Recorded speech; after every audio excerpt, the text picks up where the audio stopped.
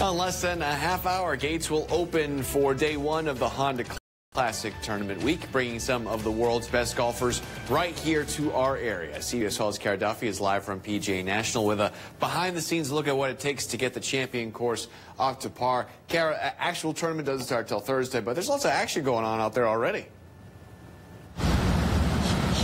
That's right, Matt, and right now we are here at the practice putting greens. This is where we will soon have a front row seat to watch some of the world's greatest golfers warm up ahead of tournament play, which is on Thursday. But long before any of the players take their first swing, there's another group of pros who are out here working around the clock to get this course ready for the national spotlight.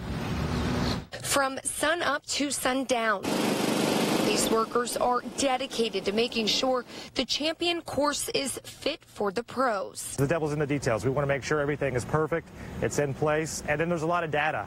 What's our moisture ratings? What's the speed of the greens? What's the firmness of the greens? So we collect that and we start to develop a baseline and a trend to see where we're going. Jeremiah Lockhart oversees the 5 courses here at PGA National.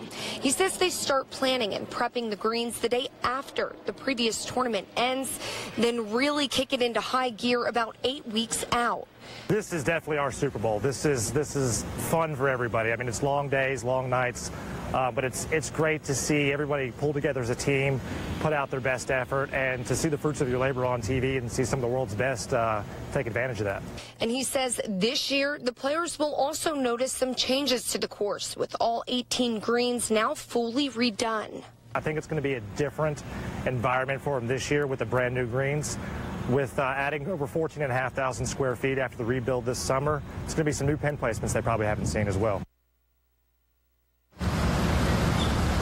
Now all of the pros will get a chance to see all of that hard work up close and personal for themselves on Thursday. That's when official competition play will get underway. Reporting live from PGA National, I'm Kara Duffy, CBS 12 News.